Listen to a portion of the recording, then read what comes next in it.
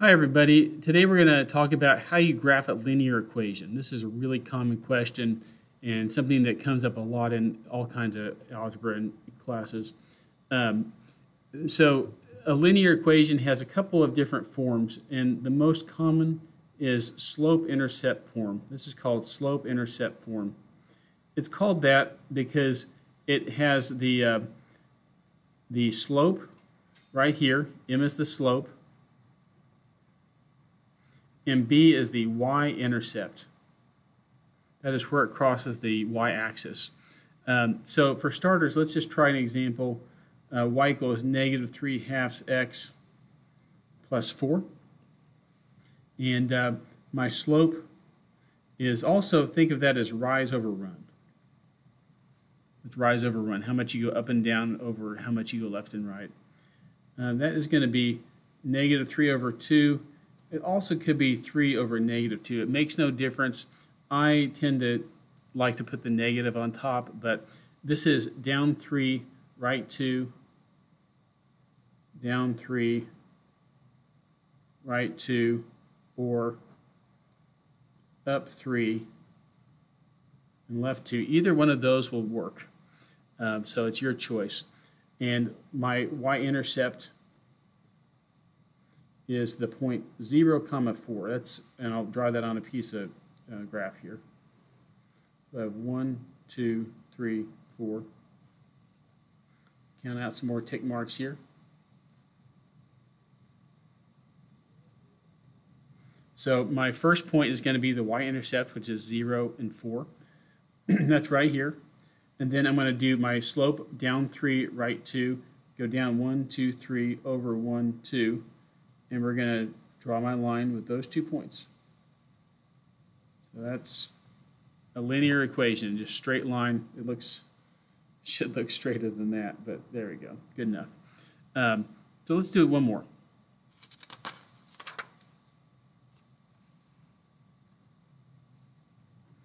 We'll do y equals 5x minus 3. This time, the slope is 5. I'm going to write that as 5 over 1, where that's the rise of 5 and the run of 1. And the y-intercept is going to be negative 3, or you could say 0, negative 3. Let's draw this. So we'll start at negative 3. That is my y-intercept. You always want to start at a point and then use your slope to get another point. My rise is 5 over 1. I want to need to add some more tick marks here.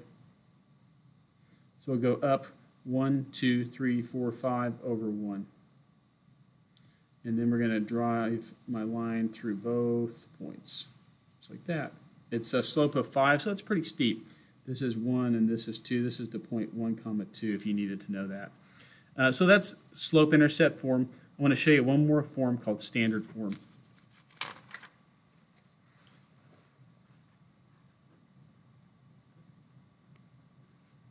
Standard form. That is a number times x plus a number times y equals a number. And it looks kind of confusing, but let's just make up an example. How about 5x plus 2y equals 10. We'll kind of make this one easy to start out with.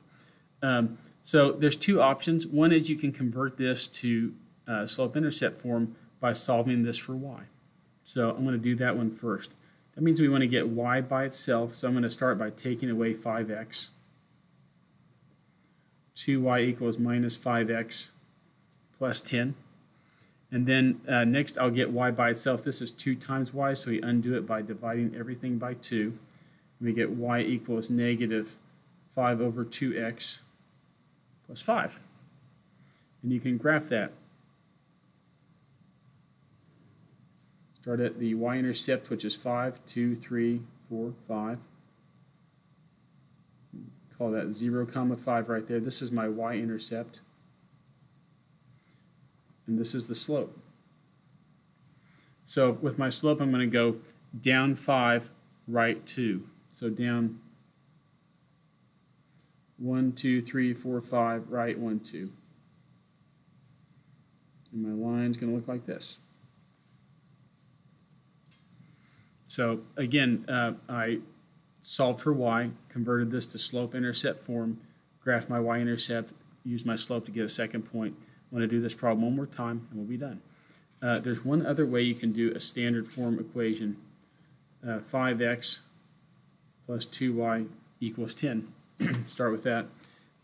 What you can do is you can ask to find the x-intercept and the y-intercept.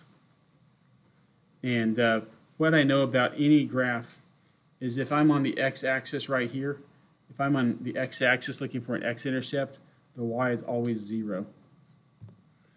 And then if I'm on the y-axis looking for a place where we cross the y-axis, a y-intercept, then the x is always 0. So if you know that, if you took 0 and you stuck it in right here and asked what would x have to be, 5 times what makes 10, that would be 2. That's my x-intercept is 2, 0. For my y-intercept, if I did this, if I put 0 in for x, canceled that out and said 2 times something equals 10, that would be 5. 2 times 5 equals 10. So what you could have done is just found your x-intercept and your y-intercept, plotted those points, you got the exact same line. So anyway, those are two forms of a linear equation and how to graph them. I really hope this helps you out a lot. If you have other issues, comment or look at my other videos, and I hope that you get this issue resolved and understand it. Thanks.